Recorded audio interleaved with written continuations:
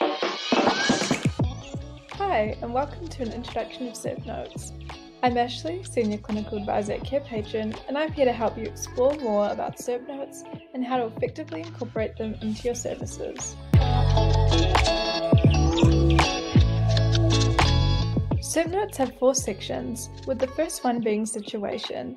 Here you explain what the client's concerns are, what their problem is, what needs treating, and remember to include evidence to support your judgments. The Intervention section touches on the assessments and evaluations used, and what techniques, exercises, or medication is prescribed for their condition. For the Response section, make sure to include how the patient reacts to their intervention and whether any progress was made. If not, explain why in specific detail.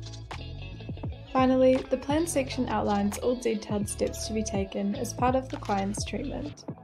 There are many different types of healthcare professionals that can use SIRP Notes, including doctors, nurses, healthcare assistants, dentists, psychologists, and more.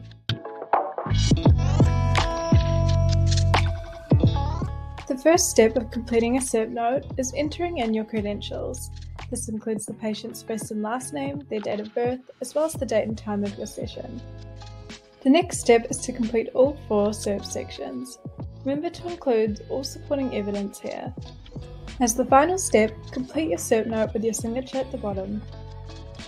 Here's an example of a completed SIRP Note.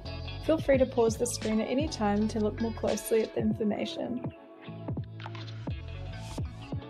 To use SIRP Notes in Carepatron, click on the Templates tab. To find SIRP Notes, you can filter by notes, and make sure to filter by community to view our entire collection.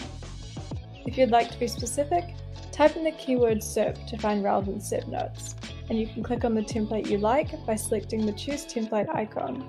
There, select your client, which will bring up the Draft tab. You can edit and customize the template to your needs, and once you're satisfied, click Publish.